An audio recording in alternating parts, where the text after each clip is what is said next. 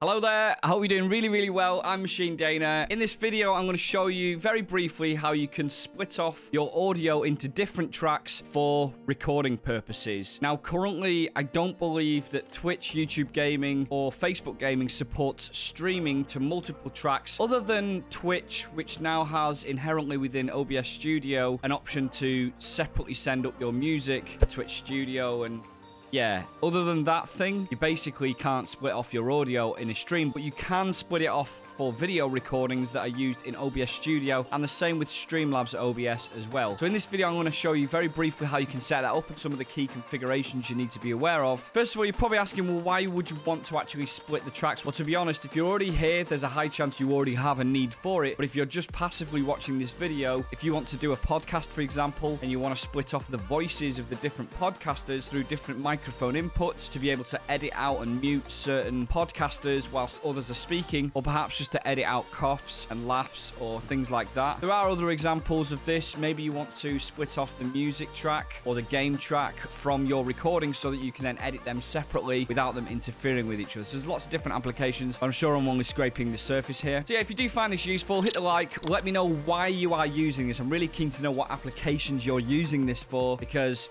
if there's a really good application, I'm gonna steal it. Shamelessly, I'm gonna steal it. As always, you can check me out at twitch.tv/MachineDane if you want to come hang out, say hi, and let's do this. So because I'm recording in OBS Studio, I've had to go ahead and record OBS Studio separately so that it just looks a little bit tidier. I'm kind of talking above my recording here. And also, some of the settings are actually locked when you're using OBS Studio, so I wouldn't have been able to demonstrate all of the settings had I not made a pre-recording. So what I've done here to set up a demonstration of how the audio splitting into tracks works for recordings, I've actually set up a completely new scene collection within OBS Studio. You can do the same in Streamlabs OBS, by the way, and I'll briefly show the settings for Streamlabs OBS later on in the video. But I've just set up a scene that has got two sources in. It's just a straightforward image source, and it's also the display capture source, just to show an example. But I'm going to leave the image on because it's a little bit tidier for the video. And I do recommend that if you're trying this out, maybe you do set up a new scene collection just to test this first, to make sure it's working, and then apply it to all your other scenes and sources as needed. So we need to hit settings, and within the settings, there's a few different options. There's output options, and you've also got stream options and audio options. We need to be concerned with both the output options and also the audio options. And you can see here, there's stream tab and also the recording tab. So as I mentioned earlier, you can only output one track. You need to make sure you're clicking on the advanced output mode so you can see all the full option range. There is an option to split out Twitch VOD music. You would do this by hitting the check mark and selecting track 2 to do that. And then you would make sure that your music is configured onto track 2, which I'll show later in the video. So we need to go into the recording tab to split out the recording audio. Now here we can select which tracks are used for the MP4 format. The thing to note here quickly is that there are a lot of different video formats that you can use in OBS Studio by standard. Most people use MP4. Some people use FLV. I think FLV is like the standard or the default. MP4 does support multiple audio tracks, and that's the output format that you need to select to be able to enable multiple audio tracks to be split. So if you are trying to use FLV and you're trying to split out audio, it simply won't work. So it's something you just need to make sure you get fundamentally right within the advanced output tab here. So here briefly in the audio tab, we can select the bitrate of the audio. Normally the higher the bitrate, the better, but if you've got internet issues, you might not be able to go so high there. You can name these tracks if you want, like video track, voice track. I've just done a test one here to say third audio track. And then on the recording tab, you would simply select the audio tracks that you want to be included within your recording. So if you wanted just the one audio, it'd just be number 1, number 2, number 3, and so on and so forth. You can add up to 6 and name them and select the bitrate for them individually. So once you've named them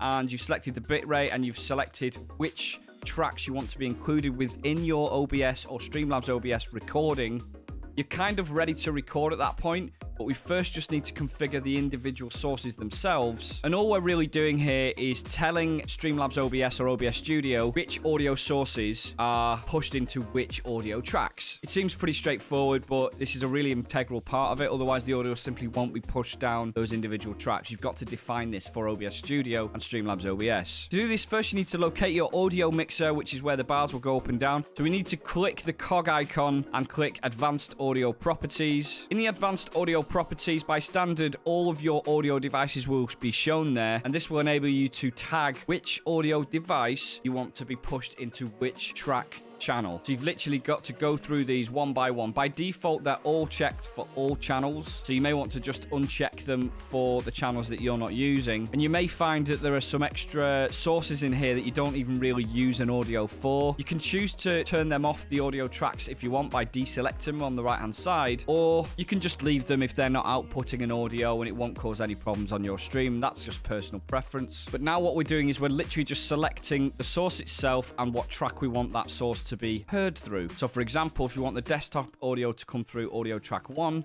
we'd check the 1 and uncheck 2 to 6. If we wanted the mic to come through track 2, we'd only check track 2 like this. You can do other stuff in this tab. For example, adjust the audio between left and right and adjust the audio percentage increases and sync offsets and things like that. So there's quite a lot of advanced options you've got here if you need them. Most people probably won't need these, and certainly not for the sake of this video. Now you're ready to basically hit record in OBS Studio and do your normal thing, and this is all configured. I said I would quickly show these settings in Streamlabs OBS as well. If we just click on the cog icon in the bottom left-hand corner, on the output tab, we've got the same streaming and recording tabs. Again, we can select which audio tab we want to stream from, and we've got the same Twitch VOD information here as well as OBS Studio. Within the recording tab, we can choose which tracks we want to output to the MP4 format under the advanced output mode. This time within Streamlabs OBS, instead of clicking the individual cog of the actual item itself, there's a cog at the top which is advanced audio settings, you can see here. And we've got the same situation, and we can just select which tracks we want the sources, the audio sources, to be included on, just like this. So just to demonstrate that this does actually split out the audio for editing purposes, I've made a test recording earlier where I played one of my YouTube videos, but I also spoke through my microphone, being able to show the two tracks and how we can manipulate them within a program, for example, DaVinci Resolve or Adobe Premiere. Now at this point, don't worry too much if you don't hear certain portions of your audio and you do hear certain other portions of your audio. They may be split out on the editor. Bearing in mind, you're going to then be kind of re-editing them. There's basically like a primary track that will play through the video. It won't merge them by standard. So now within Adobe Premiere, what I'm going to do is just Control I in the project zone.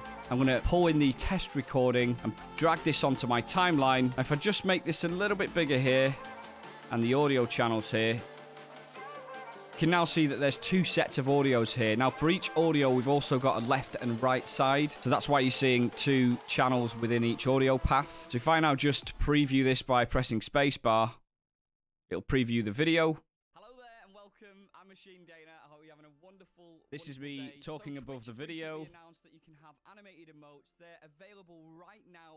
This is me talking without the video playing, and then this is the video playing on its own. To partners as of like 12 hours ago, and they'll be coming. Hopefully it's quite clear what's going on here. Basically, I talked on this lower channel whilst the video was playing. I talked on my own without the video playing here, and I had the video playing without me talking in this section here. And what this allows you to do, if you right-click here, is then do something, for example, unlink it, and we can then manipulate these sections to either do an offset or move the audio somewhere else, or even just delete the audio altogether if you only wanted the video audio or something like that. Basically just gives you a hell of a lot more flexibility. Now when we export this video in whatever format you would normally export your videos into, it will obviously take into account the multiple audio tracks in the same way that it would normally do that in your editing software. There you go, an easy way to be able to split off your tracks when you are recording stuff for podcasts, or you want to just have more control over your editing, or whatever other reason that you might need to do this for. Let me know in the comments what those reasons might be. Once again, if you found it useful, I'd really appreciate a like for the algorithm on YouTube or whatever, and yeah, have a good day. Take care.